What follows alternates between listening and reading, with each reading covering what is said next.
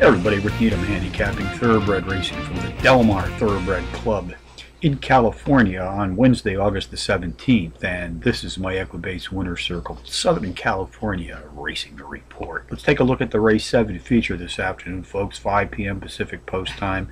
This is the Green Flash Handicap 5 furlong sprint on the turf. 3-year-olds and up racing for $85,000. Contenders: number 2, Ventana; number 5, Kinsale King; number 4, Streakin' Mohican; and number 6, Gallant Sun. Number 2, Ventana, takes a class drop of 3 Trackmaster units this afternoon. Has produced a quartet of power runs in his last 5 outings, hitting the board in a pair, including a power run win in his second race back. Jockey Martin Garcia and trainer Bob Baffert sent him to the starting gate. For the Wednesday feature, they've hit the board with 56% of more than 230 entries saddled as a team to date. Number 5, Kinsale King, drops in class by 11 units, has produced a quartet of power runs in his respective last 5 starts, also including a power run win in his second race back.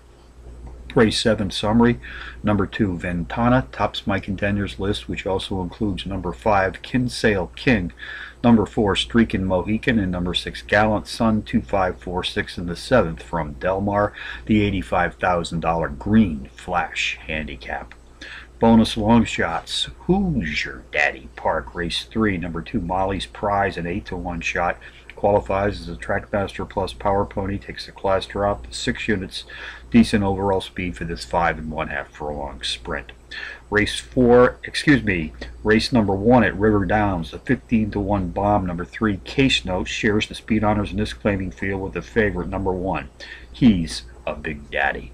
So from Del Mar on a Wednesday afternoon, as we open up another racing week here in Southern California, Rick Needham for the Equibase Winter Circle, reminding you as always to please bet with your head, not over it.